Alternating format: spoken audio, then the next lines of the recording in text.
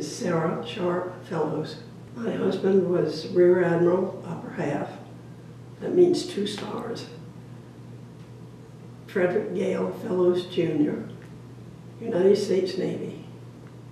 We lost 4 people, 2 dead, two dead pilots and 2 RIOs who spent the rest of the war in Hanoi. It was tough. But 1 week after the POWs came home in 1973, Bob and Becky Fant got married in the chapel at Oceana Naval Air Station with all of his squadron mates still there.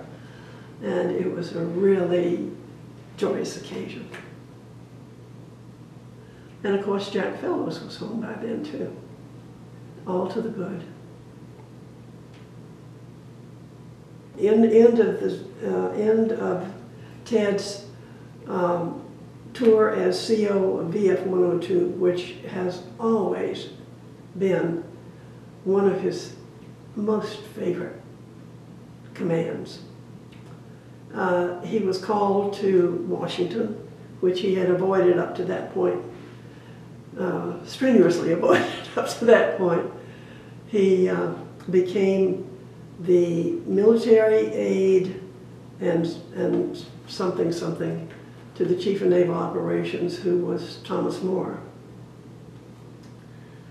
And it was a fascinatingly interesting couple of years.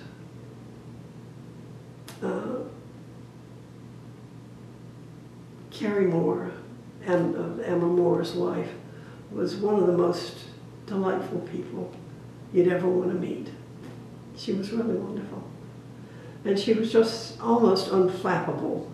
You know, things would come up, we'd be going to an embassy for something or other, and the boys weren't home from school, and they should have been home from school, but there were people there to help. They rounded up the kids so that she could do everything she had to do in a social sense.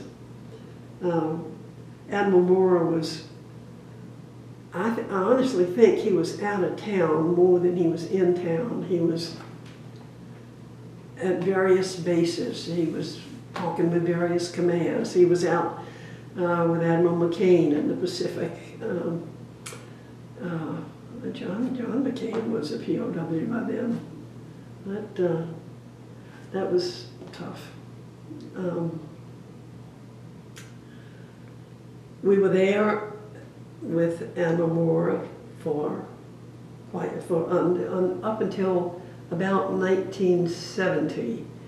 Then Ted got orders to become executive officer on the John F. Kennedy, the aircraft carrier, John F. Kennedy.